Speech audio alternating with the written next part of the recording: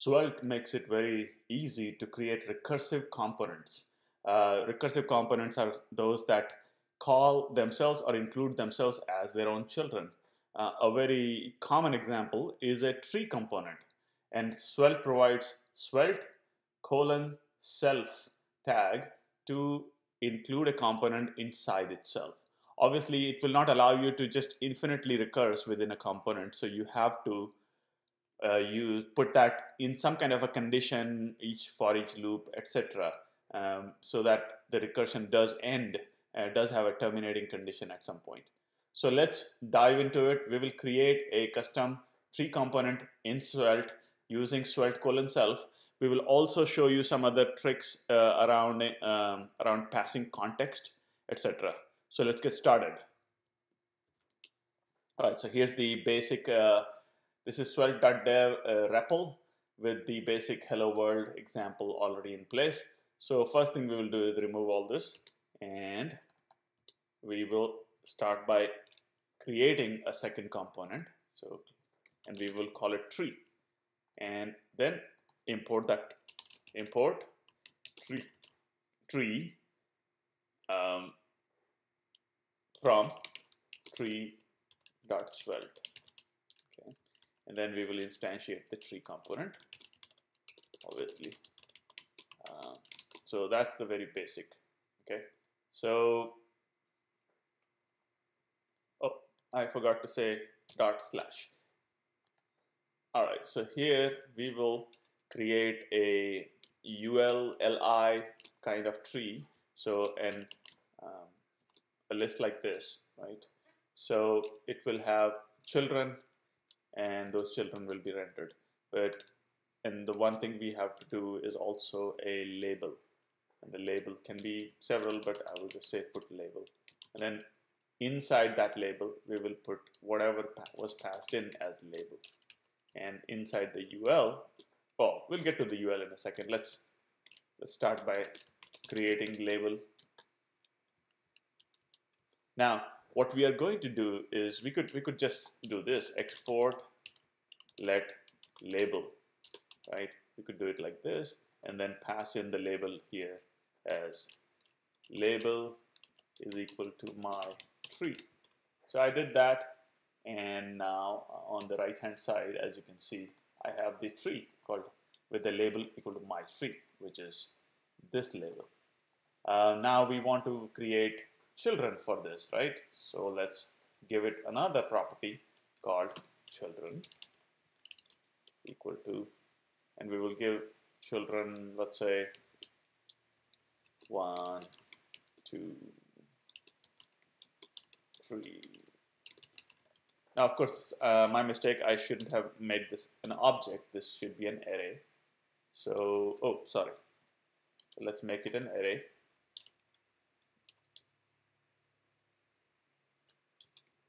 So that's an array. Now, so label property is a plain string, children property is an array of strings. So we can just, I'm starting very basic, so each, oh, I have to declare children, export let children. And you could give it a default value of empty array if you want. It'll handle the edge cases when you don't have children. So each children as child, and then close that each, and instantiate list item for each of those, and then we can just say print child as the content of the list item. So here you got a basic tree, but this is not a tree really, because a tree is something that has several levels, more than one at least, right? At this point we are seeing pretty much one. Okay, so to handle that, we will pass in, we cannot do this anymore. We have to combine the label and children into a single variable, I guess. So here, so we say create tree, const tree is equal to, and then we pass in label is my tree and children is this array. So let's copy and paste this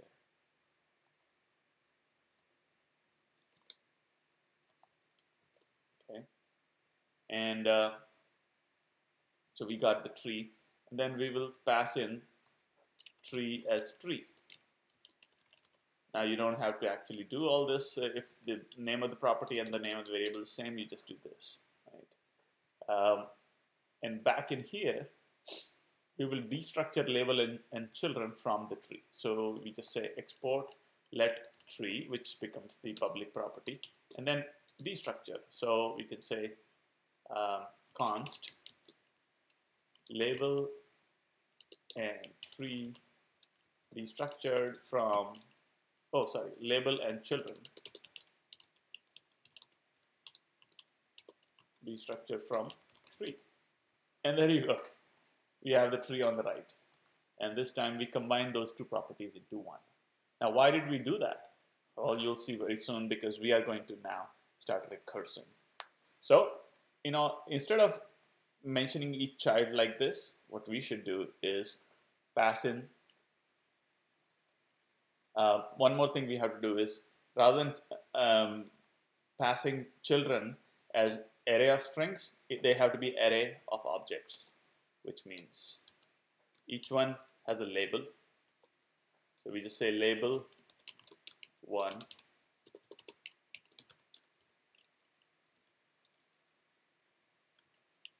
and we can start repeating these.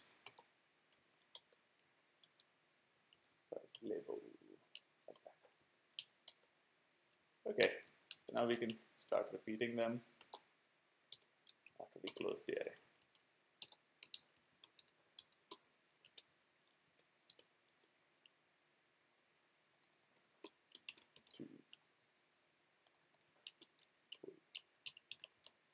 Okay, so we're getting to the recursive part in a second, but first we say child.label. So once I do that, I get my original tree back. This is better structured though.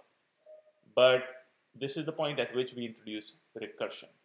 So let's recurse. We basically just use svelte colon self. Svelte colon self is a special tag.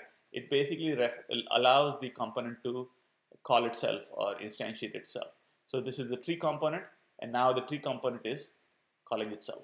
So I'm going to say yes, instantiate self, svelte colon self, and then pass in tree as the tree property as the child. So now, so svelte colon self, tree is child, and the tree has label and children. And here we are getting an error. Cannot read property length of undefined. Why? Because when it is trying to recurse and then render its own children, it's coming up short. It's coming up as empty. So that's why you basically put this under an if condition. If children are present, then only try to render them. So now this thing is working again. Okay. Oh, sorry, I forgot to wrap this in li. So there you go. We are back at the original thing. But this is not as simple. Is more interesting than it looks, because you can now create children under this. Children of 1, and this will be an array, of course, and then the children are themselves something with labels. So you could say label is equal to 1, say 1, and then let's just repeat this property a few times, and this object a few times. I forgot to put comma, and make this 1, 2, 1, 3, 1, 4. And on the right, as you can see, now we have a tree. Good. So we could replace this with, let's say, I have some data ready to go here. Let's see if I say copy and paste this. So I got, okay, here we go. So I got country, USA at the top level, parent of the tree, and then label is Florida. At the second level, child is Florida, label Florida, and then, so the country, and then the state, and we will get back to this one in a second. State and cities, Jacksonville, Orlando, Miami. Another state is California, San Francisco, Los Angeles, Sacramento. All these things are showing up. This is good. This is good, right? So let me just make sure you understand this, that svelte colon self basically allows you to, allows a component to recurse into itself. Okay. Now that we have this, this alone is not enough. We have to be able to do something with the tree. So one of the things that you do is typically with the tree is expand and collapse. So what we could do is we could say, hey, let's keep a variable called expanded, right? And let it default to true so that it's, you know, it shows the children. So we say if children, so do not show the UL if you are not supposed to be expanded. Actually, we could even not show UL if you have no children. So let's move that if outside. Okay, and now we can rename the code. So another thing is, if you don't have children, then there is nothing to show under child, but also if you're expanded. So show this only if you're expanded, which means if there was a way for us to expand or collapse the tree, we would be able to handle that. So let's put a click handler on the label. So if we say on click of the label, just toggle expanded. Expanded is equal to not expanded. All right, so let's see how that changes anything. There you go. I'm clicking on Florida, and it is collapsing or expanding. Of course, there is nothing to expand or collapse in cities because there is nothing, there are no children. If there were children, then if I click on USA, so all the children disappear. So that's expanded or collapsed. Another thing you might want to do is show a different style. So we'll do something very simple and not too complicated. We just say, hey, whenever something is expanded, show them in blue. Otherwise collapsed, show them in red. So let's do that. It's pretty straightforward. All you do is class colon expanded. And now it's going to have, and if we show the color, we say p dot expanded color blue. So now, let's see, some CSS selector 7:1. Something is not quite right. Unused, okay, it's fine. So the problem is class expanded needs to, or did we misspell something? Class colon expanded. This is expanded. Let's see if I say is equal to expanded. It is still saying unused. P dot. Oh, sorry. It shouldn't be P dot. My bad. But the problem is not here. The problem is in expanded. So rather than saying P dot, I just say expanded. So now these are all expanded. If I click on them, they become black or whatever. So if to enhance the effect, let's say class colon collapsed is equal to not expanded, right? And now we can say dot collapsed is color red. So now if I click on them, they get collapsed and they turn red. So when they're collapsed, they're red. So this is something you might do. But there is something even more significant that typically people want to do in a tree component, which is when the leaf nodes, or any node for that matter, is actually clicked, we want to be able to perform some action. I don't know what action, but some action, right? So here is, so let's say you want to navigate to some place or something like that. So let's create a function in the parent called function on click, right? And then it takes some kind of a context. Let's call it, you know, receiver. That's the thing that you clicked on and the context for it. So we just say console.log receiver. Well, let's say tree clicked, and then we print the receiver. Okay, so let's pass this in as a function, as a handler. So on tree on click. So remember, I'm not using on colon click the DOM event just here yet. So I'm saying on click, pass in on click. Now, of course, this is not going to actually do anything because there's no one here expecting an on click handler. So let's add that. Say export let on click. Okay. So now when somebody clicks this, we should do two things. One is we should click expanded and all that. We should toggle expanded. And the second thing we should do is, so let's, since we are doing two things, let's separate it out into its own function.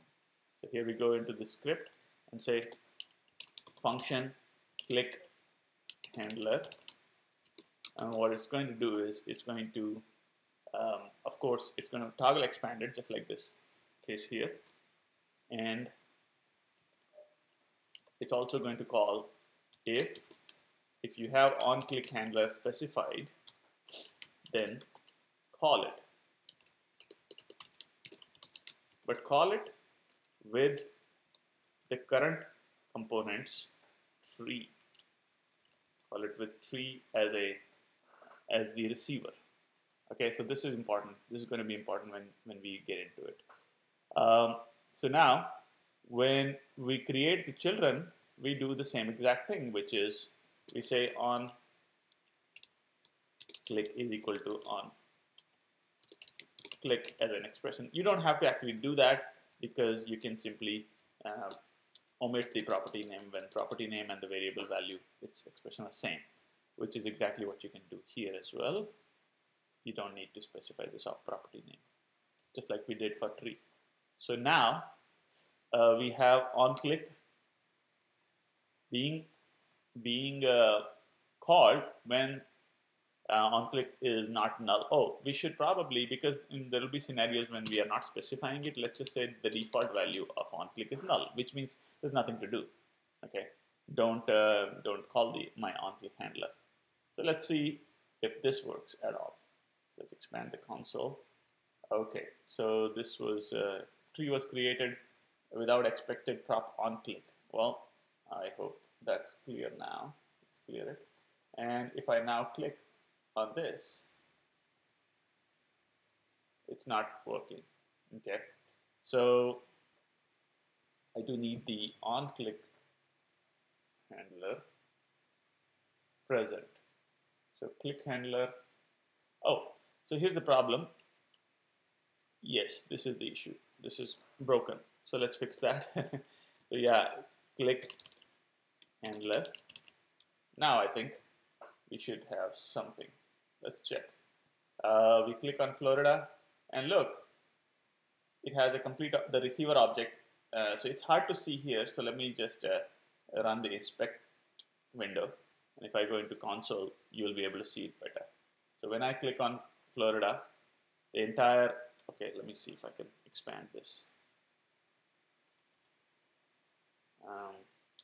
Yes. So you see, when you clicked on Florida, the entire tree under Florida is included, including the children. If you click on Jacksonville, for example, let's scroll to the bottom.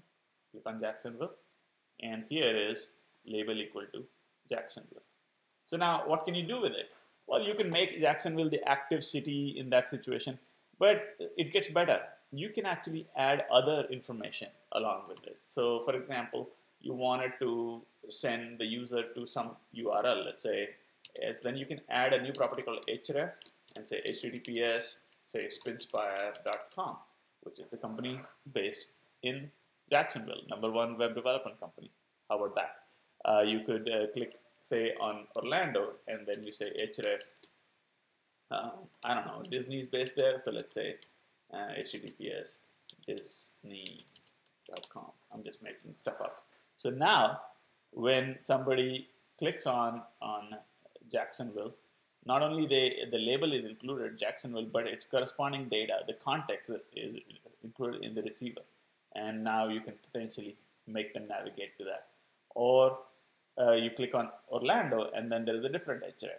So that means the click handler that you're passing in can do more than just, so this click handler here is just logging, but it could potentially, send the user, go to some, Svelte has go to, it could send them to the href, but I'm not going to do that. So this is how you would create a Svelte component, a recursive one, usually, like in this case, the tree component. But I'm sure you can think of more interesting things about to do with this, right? This tree components can have custom functionality that only you can imagine.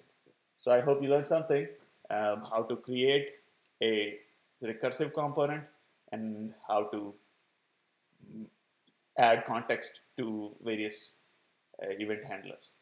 See you in the next video.